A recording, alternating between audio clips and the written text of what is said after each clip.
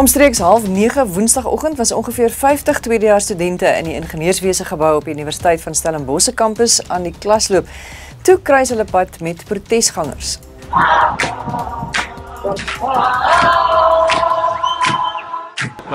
Ek dink dit is net bietjie sleg dat hulle die universiteit aanvat, as dit eintlik die staat se skuld is dat pryse opgaan. Mense moet saam met die universiteit werk teen die staat eerder as om teen die universiteit te werk sodat hulle nie tyd het om teen die staat te werk om pryse af te bring. Ek voel dis bietjie onbillik. Ek het ontstel dat ons ontwrig mense 3 dae voor die eksamen en ek as ingenieursstudent weet hoe moeilik dit is. Die laaste 3 dae is die belangrikste tyd vir ons om met dosente te praat en nou kom hulle en ontwrig ons klasse sodat ons nie kan leer nie, en as niemand deurkom nie, gaan hulle sê oeps, ons het opgestaan teen wat reg is nie en nou kan ons nie deurkom nie.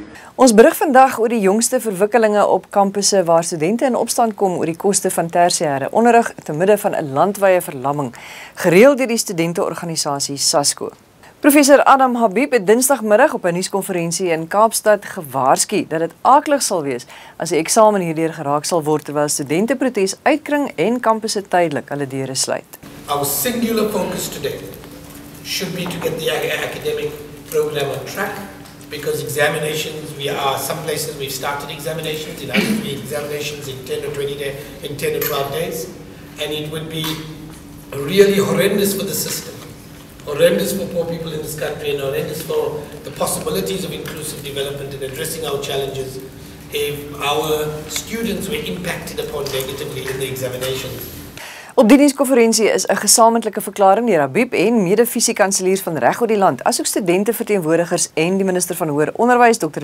Zimandi aan die media voorgelees.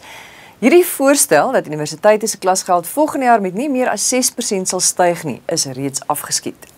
It was right of the SRC of Wits to go and say our students are not going to write these examinations that we are busy thinking about until our their demands are met. Look, exams they are controlled by universities, they are set by universities. We'll protest until our demands are met. If needs be that exams must be written throughout the whole of December, we are prepared to do that. We've always said that we are encouraging our students to study when they have free time. When they are called to come and protest, they must come and protest. The protest does not last for 24 hours. And universities are not committed to the whole question of exams.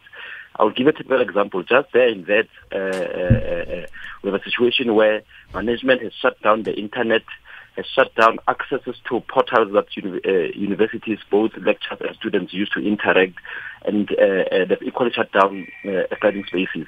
'n 6% verhoging sal seerder maak by universiteite waar klasgeld hoër is, en nie alle universiteite is ewe duur nie. Ons het die koste van studies by 5 universiteite vergelyk en gesien dat dieselfde graad by die universiteite van die Witwatersrand, Stellenbosch en Kaapstad, waar betogings ook die ergste is, heelwat duurder is as byvoorbeeld by Tikkies en die Universiteit van Johannesburg, waar studente die minste protes aangeteken het. Ons het gewonder wat studente lok na die duurder instellings en waarom hulle nie by van die goedkoper universiteite studeer het nie. I did also get accepted at UJ, but my family could sort of afford it, so it's the finances weren't necessarily a big impediment. But the reason why I chose this university is mainly because of the opportunities that it offers over and above every other university. Because for me, a university is like 50% the degree that I'm getting, and the other 50% is the experience, it's the people that I meet, it's the research that I get to be a part of. Why not? If I have the opportunity to go to a certain place, if I want to go there, then I should be able to go there. Regardless of whether it's more expensive or I should go to less well-known universities. If I want to go somewhere, I have the choice to want to go there. So therefore I should be given the opportunity to go there because it is a choice. Daarmee groet ons, stuur vir ons 'n tweet met nuus in jou omgewing of e-pos na nuus@netwerk24.com.